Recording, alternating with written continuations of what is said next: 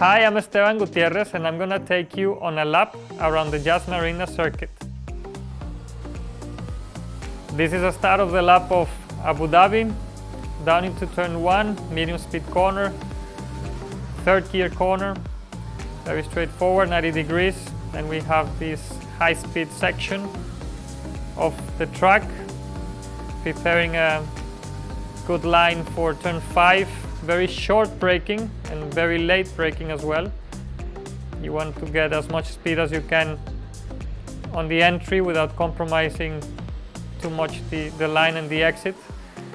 Here on the hairpin as well, a lot of patience to get a very good traction into the back straight.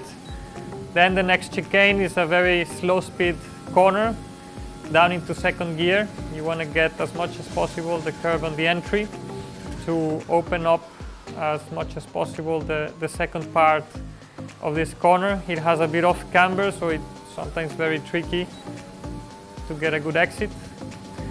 We head down into the triple chicane. Again, very hard braking. I use third gear in this corner because it makes the car more stable, and as well, you know, important to get good rhythm, good speed all through, minimum speed.